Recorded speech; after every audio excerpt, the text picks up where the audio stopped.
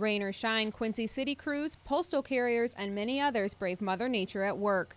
Pretty much put a rain poncho on, just do our job, rain or shine. Mail never stops. Chuck Bartlett is a mail carrier. In the rainy weather, he says he just tries to get the job done as best he can. Well, you can get a little down, but like I said, you know, you just have to do your job the best you can.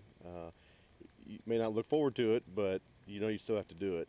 Quincy City crews weren't afraid of Mother Nature's grumbles. They were out filling potholes, checking sewer and water lines, and picking up garbage and recycling. At this point, there's very little that prevents us from working. We have to work right through it. Dennis Redd from Scotty's Potties had just one thing to say. This is not hot. That's all I gotta say. It may be a wet job, but somebody has to do it. Catherine Tellez, KHQA News, Quincy.